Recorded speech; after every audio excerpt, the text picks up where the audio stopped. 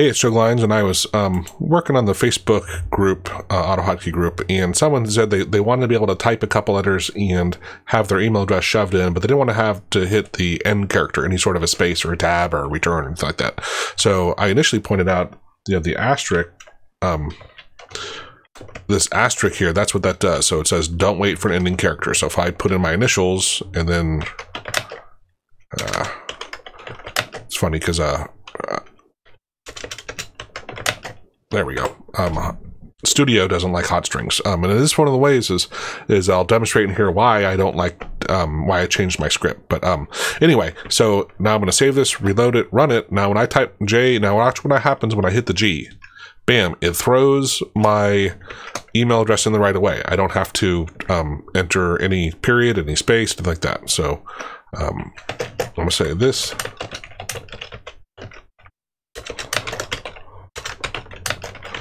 Yeah, this does do what he wanted, but someone in the forum had said, oh, I use this text menu tool that allows me to visually see the stuff. So he has and I forget, he had 2 @ signs, which I found interesting because then you got to hold down shift and hit another key. So I thought, hey, what are the odds I'm going to hit GG? So I'm going to hit GG, and look, it brings up this menu, right? Which I think is pretty slick. I can either click it with my mouse, or I could have left my hands on the keyboard and moused over, hit it, and dumps it in there for me, right? So, he didn't share his function, so I decided to go take a look, and I found it, but the example I found on the forum was using the old loop over object, loop and a index, and it just seemed like, hey, this would be a little more efficient if we dumped it, if we took advantage of stir split, the stir split function, right? So in here, let's just walk through it step by step, right? This is where when you type GG, it's going to call, it comes in here and says, hey, call this text menu function. These are the parameters we're sending to it, right? Everything we do with these quotes, and that's what this text options are. It's kind of a weird word. Yeah, whatever. Menu, I think I would say menu items is, no, I'm already using menu items here. Anyway, that's why I wrote menu items. Anyway, so that gets dumped into here, and notice it again here, right? So this is what, this text is what gets brought into the stir split, and it's parsing it on this weird pipey character. And this isn't a normal pipe, right? And that's part of the point is, I had put in a pipe, and the gentleman that we were corresponding with, he had said, yeah, some people might have a pipe in their text, so he didn't want to use a pipe. And honestly, I agree with them. It's just, I personally never put a pipe in my text anyway, so I wasn't too concerned with it. But in this example, I switched it back to whatever character this is that he was using, because it just negates that issue, because I don't even know what this character is.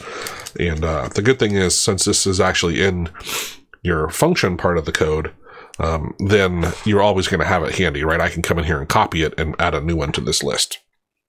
So I put this in a for loop, and what's great about that, again, is this, I'm acting on this thing here as an object, which parses it automatically for me.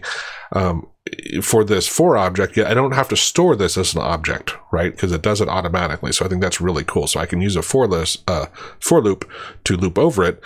The K here is the index, but I don't actually need the index. I do have to have it as a placeholder, because I have to have my values, right? And that's what's going to get parsed.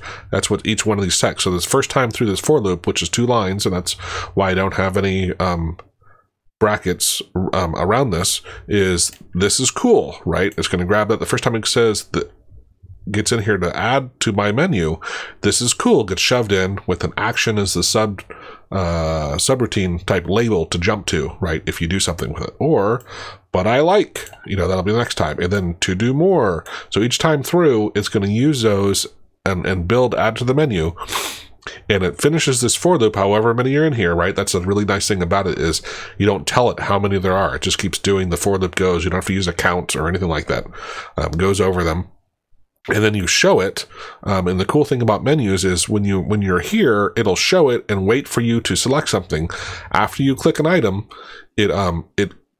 I think technically it'll jump into the action and do everything here, and then come back up here and kill the menu after, right? Delete every item in my menu. Meanwhile, let's go down here. What I did initially was I was sending the keystrokes. However, when you send keystrokes and who knows how long this text is going to be, it can get funky, right, if you have a lot of text. So I prefer to send paste, but I really don't like losing what's in my clipboard. So first I'm backing up my clipboard, and when you do, back up clipboard all, so that way if you just did clipboard, it would just be the plain text, right? We want clipboard all. That way if it's a file on your clipboard or image, whatever, it keeps it. So we back it up, and then I take the this menu item, that is the built-in variable from this menu up here of what was selected, and shove it in the clipboard, so that'll be the text that was selected. I send a paste, just a plain, using the send command and paste. This is highly accurate and usually doesn't break. You know, there are three different send event, send input, and just the send command. But I'm sending a paste. Now this is important. Make sure when you want to restore your clipboard, add a little bit of a sleep before you do that. So send the paste, tell it to sleep a bit, and then restore your clipboard. If you don't, it'll actually end up storing the it shoves what was here into your clipboard. It kind of goes out of order. It'll jump into this before it'll send what was originally in your clipboard as the paste. And it's really confusing because even though you saw here that what you wanted, it does this before it ends up sending the paste if this sleep wasn't here on line 20. So just make sure you have a sleep there. But yeah, this is really cool. I like it a lot. The other thing I wanted to point out was here I'm doing, you know, it's great if you have a lot of hot strings and you can't remember them. So I can type GG, here it is. But let's say I had a whole nother group. What's really cool about this is I can copy these two lines. I don't think I need a return here, but I'll throw one in just in case. And let's say I did FF, and here, oops, should not have got rid of that second. Oh, yeah, well, it's fine.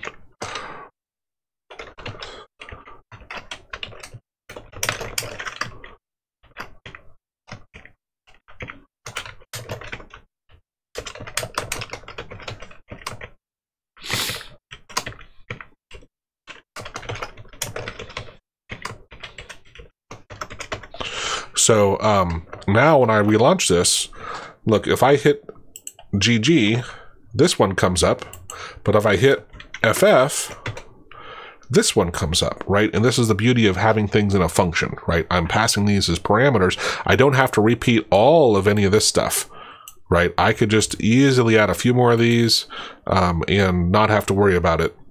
Oh, actually, you know what? I think I do need the return there. Otherwise, it would have done both of those. Yeah, that'd be bad. So anyway, I think this is a great, easy solution for those people who have too many hot strings to remember.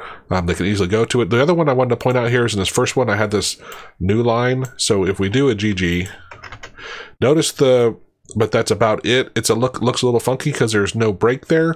But when I select it, it does shove in that new line character. So if you're trying to do line breaks, right, they may not visually display fine. Oh, I have to go down here, get rid of this. Relaunch it, GG, that's about it. And now look, there's two line breaks there, right? Or new lines, I should say, technically. But anyway, you get the idea. I hope that helps. I think it's pretty cool for people who have a lot of hot strings, want to have them handy, especially with it, you can dictate what your keys are. Makes it very easy to have them without doing any crazy keystrokes. Cheers.